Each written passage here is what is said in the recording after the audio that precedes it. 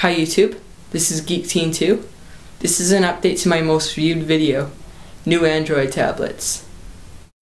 The Asus Eee Pad Slider and the Sony Tablet S, formerly known as the S1, have been released to mostly positive reviews, more so for the Sony Tablet S. The Sony Tablet P, formerly known as the S2, hasn't been released yet. In the nearby future, there's likely to be 3 new Galaxy Tabs, 2 new Zooms, 1 new ePad, and HTC's first Honeycomb tablet. Samsung is planning 3 new Galaxy Tabs, the Galaxy Tab 8.9, the Galaxy Tab 7.7, and the Galaxy Tab 7.0 Plus. The largest of the 3 new Galaxy Tabs is the Galaxy Tab 8.9. It's a bit cheaper, but it's almost identical to the Galaxy Tab 10.1. It also runs Android Honeycomb. It has an 8.9-inch display, unlike the 10.1-inch on the Tab 10.1. Unlike the Galaxy Tab 10.1, available in black and white, the Tab 8.9 has a gray back that represents brushed aluminum. It's still plastic though. It's just as thick as the 10.1, the world's slimmest tablet, but lighter. I have high expectations for this tablet, as the 10.1 is one of the best tablets available. Samsung is going to release a smaller tablet, the Galaxy Tab 7.7. As you probably figured out, it has a 7.7-inch display, just a bit bigger than your typical 7-inch tablet. Like the 10.1 and 8.9, the Galaxy Tab 7.7 runs the Android Honeycomb OS. It looks similar to the Galaxy Tab 10.1, but it's slightly slimmer. It has a port at the short end so it can be docked vertically, and it's the only Galaxy Tab with the metal back. This will be a great small tablet.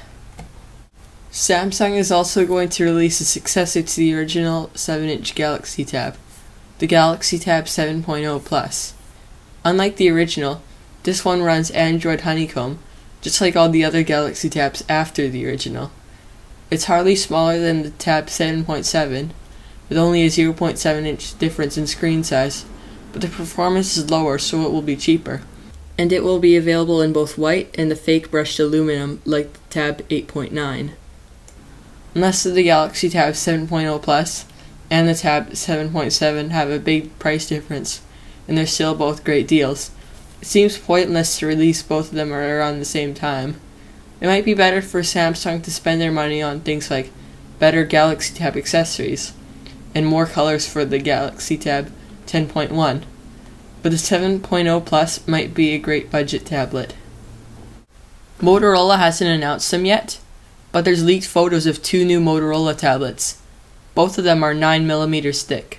That's thicker than the Galaxy Tab 10.1 and the iPad 2 by just a bit, but that's thinner than the original Motorola Xoom.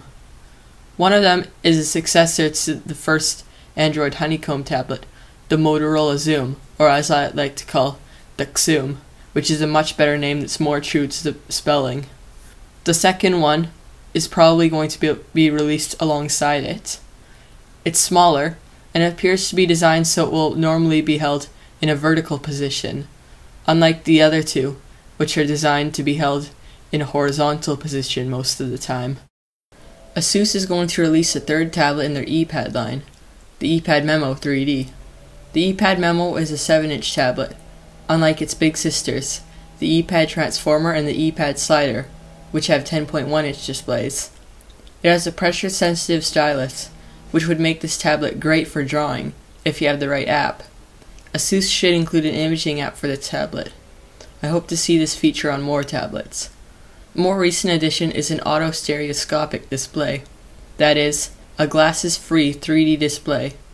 This should be good for gaming, if developers add support for it. It doesn't have dual cameras though. The Asus Mi Mic and a pair of earbuds will be bundled with this tablet. The Mi Mic is a Bluetooth headset and receiver. You probably don't want to hold a tablet, even a 7-inch tablet, up to your ear for phone calls. With the Memo 3D, you can hold the Mi Mic up to your ear instead. You can also plug headphones into the Mi Mic. Asus should also sell this separately. HTC is going to release their first 10-inch tablet, also their first Honeycomb tablet, the HTC Jetstream. It will be the first 4G LTE tablet from AT&T in the US, selling for $700. It will be available in Canada from Rogers. This thing is powerful, with a 1.5 GHz dual-core Snapdragon processor. The rear-facing camera is also great. It's 8 megapixel and has a nice lens with autofocus. Even though the front-facing camera is only 1.3 megapixel, this is probably the best camera tablet you can buy. It has a micro USB port for charging, which I prefer over the specialized ports on the iPads and Galaxy tabs. Toshiba is also planning to release a new tablet. It's really slim, not thick like the Toshiba Thrive. It has a micro HDMI port and a micro SD card slot, but more importantly, it has a standard USB port, which is a pleasant surprise for such a slim tablet. I was hoping that more tablets with standard USB ports would be released.